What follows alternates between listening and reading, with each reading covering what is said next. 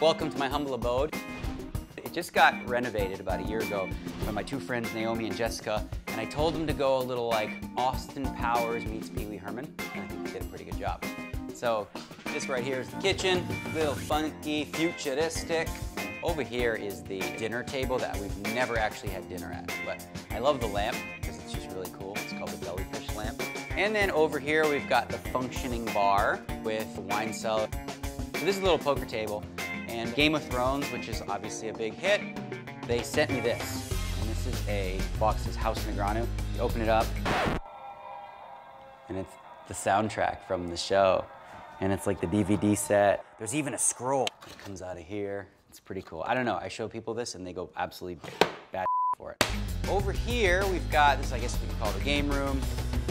This has 8,000 games on it from before the year 2000, right? And you see that tap right here? It's because there's a keg of beer in it. How ridiculous is that?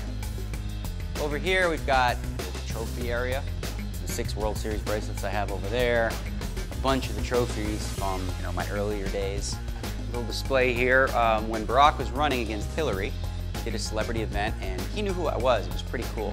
That was him saying, like, look, it's the poker guy. Of course, we got some family pictures up. This was me when I was 18 years old. Right over here was my father at 18 years old. So the good news is I know what I'm gonna look like when I'm older, and I'm gonna be dead sexy. And then up in here, I used to be a pool player before I played poker, so I figured have to have a pool table. The other side of this is an 88-inch screen that flips all the way around. So if people are playing pool, you can watch over on this side. And there's actually like speakers outside too, or all over the house, depending where the TV's pointed. I don't know how she pulled it off, but my assistant Patty was able to create a garden in Las Vegas where we got bell peppers, arugula. That's actually fresh kale right there. And then you got like a fireplace that's on 2 sides, in and out. Then of course you gotta have a pool. It's Las Vegas. Because I'm a golf freak, I had this designed by the Jack Nicklaus Company. There you go. That's how you do it. It shows you where the landing area is, and then voila, you're right next to the hole.